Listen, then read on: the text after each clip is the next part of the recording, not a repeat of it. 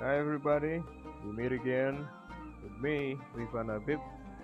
This time I'm gonna show you how to save PSD extension file to JPG or PNG. The first step is opening the Adobe Photoshop CS3 here. Wait for the process. Right, and then the next step is, of course, opening the PSD file. Alright,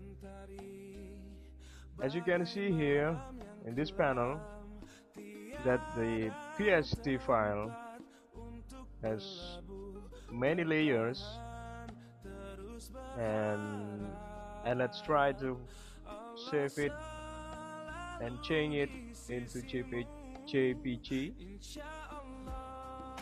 Oh no, as you can see here, there is no options. There is no way that we can change this file, PSD file, into JPG or PNG. Alright, let's cancel it. The reason that there is no JPG or PNG options in Save As file is because this PSD file using 32-bit per channel.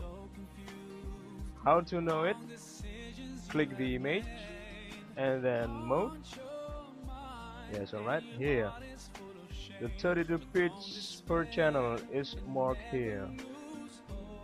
So if we want to enable or to provide the JPG or PNG file option, we must change it into 16 bits per channel. Click this. Alright, then as you can see here, the new dialog appears. You choose merge. This merge is used to combine all layers here into one layer.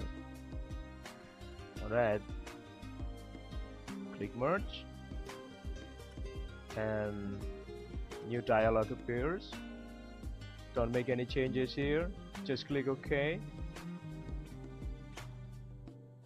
Alright, all the layers are combined into one layer, layer 8 here. Alright, then let's see the Save As option here. There is new option appears here. It is PNG. So from now on we can save the PSD file into PNG, right? And the JPG is not yet appear. Alright, so how to provide it? Just cancel it. I'll show you how. Now click image mode and then 16 bits per channel, change it to 8 bits. Click it. Right, now let's see the Save As option. Yes, now JPG file extension is now available. Just click it and save it.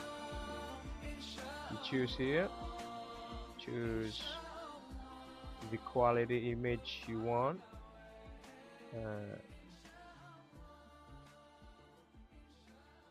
And then click OK. Alright, that's just a sample. I hope it helps you, and see you. Goodbye everybody.